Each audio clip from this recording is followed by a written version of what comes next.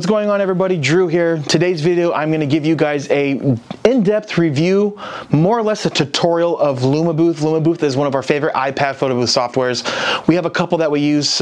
This is the one that I typically recommend. And yeah, I hope you guys enjoy this video. But before we get into the review, I just want to let you know that we are using our Party iPad photo booth. It's one of the many photo booths we sell on photobooth101.com. So if you're interested in getting a photo booth, if you're just getting started and you want the sample contracts, all the good stuff that you'll need to get your business going. Also, a little bit of mentorship for me. I'll be there to guide you on your journey. I will leave the link to our website for that in the description. So I'm going to go ahead and hit screen record on the iPad. Then we can open up Luma Booth and we can get this thing going. All right, so we're recording. I'm going to open up the app right here. So when you open up the app, this is what you see. You have the saved events on the left. I already created an event. You can also duplicate an event by hitting copy event settings, and it'll take that event and keep the settings the same. That way you don't have to go back and actually change and auto-tune the settings. You can have it done already for you. That way you don't miss out on any settings. So let's go ahead, launch event. All right, so I'm gonna work my way from the left to the right. The first update Luma Booth has recently done, they now have a camera preview button. So when you click that, right, you can actually now see yourself through the camera, and this is a big improvement, because before you would have to have a photo or just one color on the welcome screen. And this is a big deal because now people will walk by the photo booth and see themselves and know it's a photo booth. And also too, they can actually prepare, right? You can pose, get ready, sit and like coordinate the photo before starting it. The photos won't feel as rushed, and I think the results are going to be a lot better. So I'm excited to use this right now. So another thing about the welcome screen, you can also change the text here, and they've also incorporated a lot, how can I say it? They're allowing you to import fonts into Luma Booth. So now it's not just a certain amount of fonts how it was before. You can literally download a font on dafont.com on your iPad and have it used on the software. That's really useful. Let's go into print layout. I'm gonna just try my best to go over everything here. This print layout, this is basically the template. So you have the photos here that you can move around. You can change it to do 4 photos, 1 photo, and then you basically import your template, and then you arrange the photos that way, if that makes any sense. And I also like that they have a layout, under layout, a preset button. You can do all of these different layouts. You can have it do a 4x6 like that, or a strip. These are the two that you're going to use commonly. So this right here is a layout we made. It's a 4x6. It's one from our wedding, actually. And this one here is a 2x6 strip. If you have a photo booth printer like a DNP RX1, you can literally print 2 of these out. It'll cut it for you and all that stuff. So super useful. Like I said, I love this app because it's user-friendly. Everything can be done on the iPad. So if you're at the event, you need to make some changes, you literally just use the iPad. You don't need a computer. So yeah, all of this is customizable. Like I said, you don't have to make the template in the software. You can import the template from your computer if you do Canva or Photoshop, all that. So let's move forward. Capture mode. Okay, this is where you basically select what events, I'm sorry, not events, this is where you select the experiences the guests will use. So let's say you just want to have it set to photo, you don't want the GIF, boomerang video option, you will just make sure that's selected. But for the sake of the video, I'm going to leave everything there. And then before I move on, if you're doing 360, you would leave it just selected to boomerang and 360. And you can auto-tune the 360 settings in the next step, but let's just leave everything selected. So we're going to go to capture settings.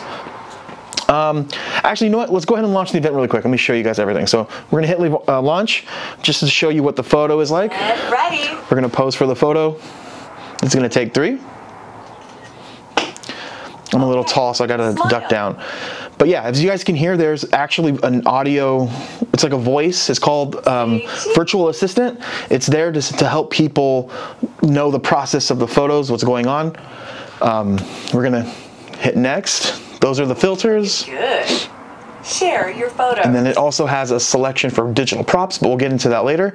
So this right here is the share screen. After they take the photo, they have option to email it. You can text. You can scan a QR code, which is really, really cool. People geek out when they see this. So if there's a group of 8 people using the photo booth, everyone can literally just take their phone out, scan it, and move on. You know, hitting your email and all that can take some time. So that's that. Let's go ahead and show you guys really quick the GIF option. So the GIF is going to take 3 photos and then it's going to put it into a video file. So usually you want to do one pose, and then this one I'll do the... Okay, smile. I think that's like Wakanda Forever. I just saw that movie, so. And my last pose, Say cheese. to the side. Too cool. This is my standard go-to pose. Cool. And from here, you can add a filter. Looking good. Share your photos. And then, boom, there you go. You see it puts in the video file, text, email, you wait a couple seconds, QR code pops up, and then you can also add a border to this, to the GIF and boomerang, so they can all have their own overlay or underlay, I guess you can call it.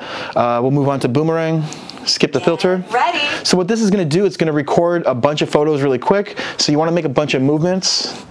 That way, it's just it'll make for a better video file. You see right there, puts it together. So you can imagine with a bunch of people in this experience, this one is actually probably one of the funnest ones. Same thing, text, email, QR code. And then last, it is video recording. It's exactly what you think. It's going to record a video with audio. Hey guys, I hope you're enjoying this tutorial. If you want to buy a photo booth, go to photobooth101.com, link in the description. Ooh, looking good. Share your photos. All right, and then there you go. So same thing, text, email, QR code will pop up. Thank you. All right, so let's go back to the capture settings. So you just saw all of the capture modes. Now I want to explain the settings really quick. I'm not going to get into detail with this because you can download this and check it out and fine tune it. It's just, you know, for each experience you can change the time between the photos, before the photos. You can change the quality of the boomerang and all of this stuff. The 360 capabilities, this is where you would come in here and turn it on, and all of that good stuff. So if you want to fine tune your settings there, you can do that. Print setup, I'm not going to spend too much time on this. I made a video about printing before in the past, but if you do want to print on Luma Booth, you guys, it's so easy. I'll just tell you really quick. You basically have your printer, you get a laptop, and on that laptop you download Luma Assistant. You can download that on Luma Booth's website, and that's called the print server, right? Then you get your iPad. You want to make sure that your iPad and your laptop are on the same connection, and you want to make sure same internet connection. Then you want to make sure your laptop is connected to your printer. It'll send the photo from the iPad to the laptop, and then the print server will tell your printer it's time to print, and it'll print it. It's super easy. I think it's the most reliable way to do it. But you can basically, you know, do your print settings right here. You can make it print automatically, and then you can also set a max print. So if you don't want to do any more than 500 prints at an event, you want to cap it off, you can do that. I usually leave print automatically off. I let the guests choose if they want to print or not. So let's move forward. Background removal. This is basically green screen. If you guys know anything about green screen, you can have a green background and then basically have a file pop up behind you. But what I love about Luma Booth is they have something called artificial green screen. I'm going to make a video about this in the future, like a detailed one. What this does, it'll basically... And it's amazing too. I think Luma Booth has one of the best artificial green screens in the iPad photo booth software field. But what it will do, it'll take the photo and then it'll crop out the background, and whatever's in the background, it'll put what file you have. And to me, that's been a game changer. We actually upcharge for this feature, and it saves us time. We don't have to set up a backdrop. We can literally just have the photo booth facing a wall, and that's more than enough. So that is that. We'll move forward. The next setting is camera settings. I'm going to be really brief about this. Camera settings are important for a few reasons, because if you're doing a drop-off and you're leaving your photo booth at the event, you want to make sure that you have these settings set to automatic, because if you go during the morning and the photo booth is out and the lighting is one way, right? Let's just say you're in the venue, you set up, the lights are on. If you set your settings to manual, if they turn the lights off, the image isn't going to be right. You're going to have to, it's going to be an issue. So if you leave it on automatic, the camera will adjust with the lighting situation, if that makes any sense. But if you want to get the crispiest, sharpest, well-lit photos, and if you're going to be at the event, you can dial everything in manually. That's going to be the best way to get the best image possible. And again, guys, iPad photo booths are all about lighting. Lighting is everything. So let's move on. to stickers. Okay, so stickers are what I like to refer to as digital props. You know, they have some standard ones, they come here, but the cool thing about LumaBooth is you can actually create your own digital props. So like, let's say you get hired to do a wedding, you can offer it as an upgrade, 5 free digital props. You know, maybe you ask for the groom's photo, the bride's photo. If they have any pets, get those photos. And what you can do is crop out their heads on Photoshop or Canva and create a PNG file and upload it to LumaBooth. And that's a lot of fun. We've done that for a few customers. So let's move on.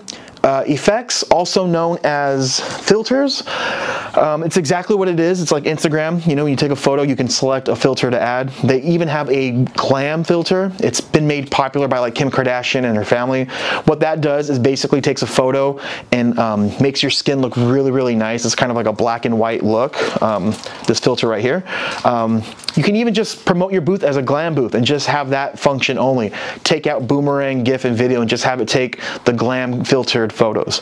And again, that means you have to have great lighting and a white background. Glam works best on a white background. So let's move forward, right? Keep this thing going.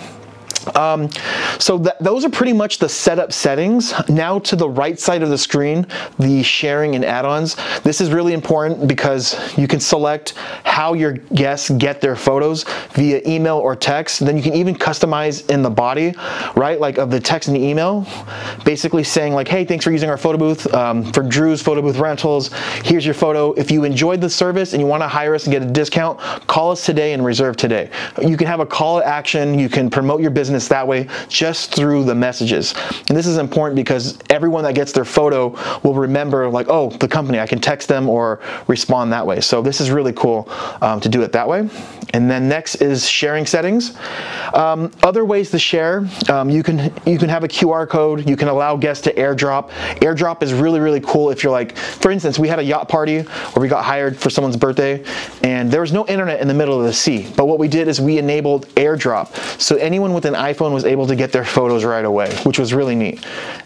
Twitter, you can do it Twitter, but it's a lot of typing on the iPad, and I like to keep it quick. So text, email, and airdrop. I'm sorry, text, email, and QR code are the 3 main ones that we allow them to share. And then real quick, sharing screen. You see right here, you can change the time, right? You can have it to 30 seconds, but we like to keep it around 30 seconds. I can't get it there with my hand. But anyways, 30 seconds. And what that is after someone uses your photo booth, if they don't touch the photo booth or do any actions, it's going to reset back to the welcome screen and get the photo booth ready for the next user. So if you have it too short, some people leave it at 5 seconds, and I think that's not enough time. Someone may put the number in, and then the next person may be ready to put their number in, and if you don't give them enough time, it's going to go back, and they're not going to have access to that photo. 30 seconds to me is a sweet spot. And then there's a retake button, which I think you should leave on. It is exactly what it means. It's literally a retake button. So if they take the photo, their eyes are closed, they don't like the photo, they can just hit retake, and then it brings them to the welcome screen again. Then they can start the photo. And we are getting close. Oops, let me go back here, sorry. All right, virtual attendant. This is, when I was taking the photos, you would hear that voice guiding people through the experience. That is the virtual attendant. I like to leave it on because it really helps a lot of people understand what's going on. The say cheese, that could be an audio reminder, right? Maybe someone's grabbing a prop, they hear it, they know that it's coming, then they can come back for the photo. And the cool thing about LumaBooth is they have different voices, so you can change it from like an American female to an American male, British female, the list goes on. And you can even customize your own voice. You can include it in the software, and then all of this stuff is really cool. It's really, really neat. You could do it in here. Next up, we have the disclaimer. We're so close to wrapping the video up. Thank you guys for watching this far. I know it's a long video, but there's a lot of stuff to talk about. Disclaimer, you can keep that. We don't use it often, but if you want a disclaimer on, you can use this for a few reasons. Let's say you want to use the photos taken by the people at the party, the event.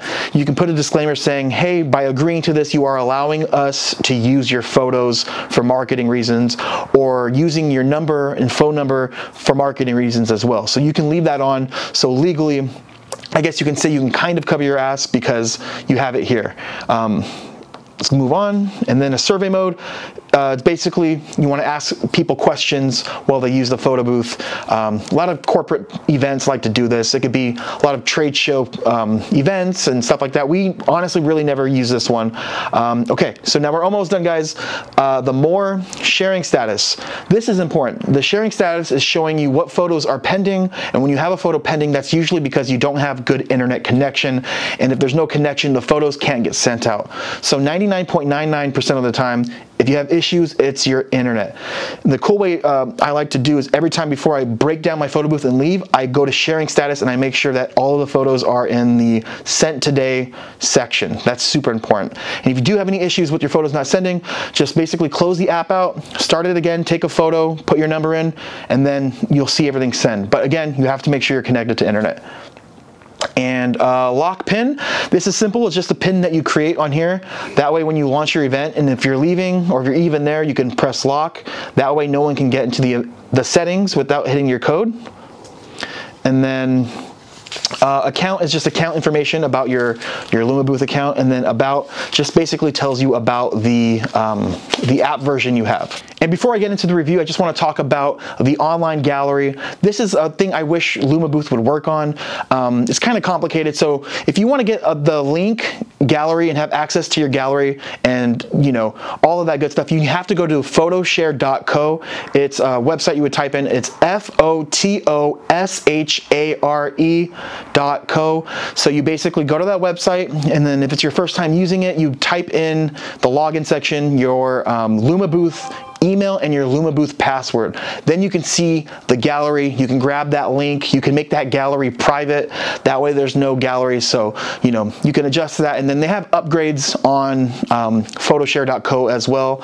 I know a lot of people get confused when it comes to that. I wish Luma Booth would just have a Luma Booth website, because to me, it's just a little confusing. You guys want my honest review? That was more or less the tutorial. My honest review and opinion about the software is I give it 10 stars out of 10 stars for the simple fact that it's the most affordable software that has all of the features and more that you'll need. Yes, there's some things that I think they can improve on, but they're just small things that I think that are really easy for them to do. Like one thing, when it comes to text or put in the email, I feel like the size of the numbers are really small, and then when you have to type, it's really small. I wish they would utilize the whole screen. But these are just small things that it's just my own opinion. I am sure that they're going to address these in the future. I hope so. But yeah, so when we're talking about affordability, $20 a month, you can use 2 different photo booths running at the same time. And then if you want to grow your business, I believe they, I don't know the exact number for the pricing for it, but just getting started, $20 a month, literally you do one event, that should cover you for a long time for the software. They do have a Facebook group. You can join the Facebook group. I will leave that linked in the description. You can ask questions. There's people that use, people like me, I'm on there. So if you can see me in there asking some questions from time to time. They give you app updates. The software is amazing, so highly recommend you guys. This software is really, really cool. I'm going to also leave a link in the description if you want to download the software on your iPad. Use that link. You can use a trial. It's free, but it will have a watermark. If you want to use the software without the watermark, that's when you have to pay for the account. So that's going to wrap it up. I hope you guys enjoyed this video. And again, you guys, please hit the thumbs up, subscribe, and if you're interested in starting your own iPad photo booth business, I will leave a link to buy your own photo booth and get all of the stuff you need to get going in the description. See you soon.